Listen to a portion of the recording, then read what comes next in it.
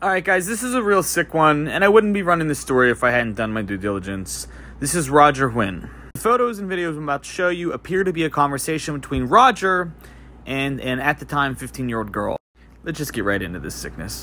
So this is Roger on TikTok, 460,000 people. And then here he is on Instagram. Now he's a trainer, sponsored by MyProtein. Let's see. A website here, he sells bands, and he sells coaching, and he sells workout videos. And here's a conversation between Roger and a girl named Liv, who at the time was 15. She says 17 next year here because her birthday hadn't happened that current year, to clear that up. Now she asks, how old are you? He says, guess. She says 21. He says 20.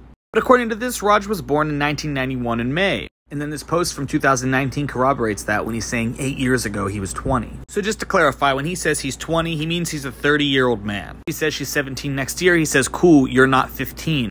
Now is where it gets weird. He says, get your naughty mind out of the gutter. Such a well-behaved girl. He calls her a good girl, calls her a cutie. Asks what cup size she is, speculates that she's a B, says when are we meeting up, and then asks if she's still a virgin. Roger, you're a fucking creep. Fitness professional. Young girls are going to be in your inbox asking you to train them, and this is how you treat it. You should be absolutely fucking ashamed of yourself. You're a 31-year-old man that's using your social media presence to creep on underage girls. Sit down and fucking think about that, buddy. Do you want to be this?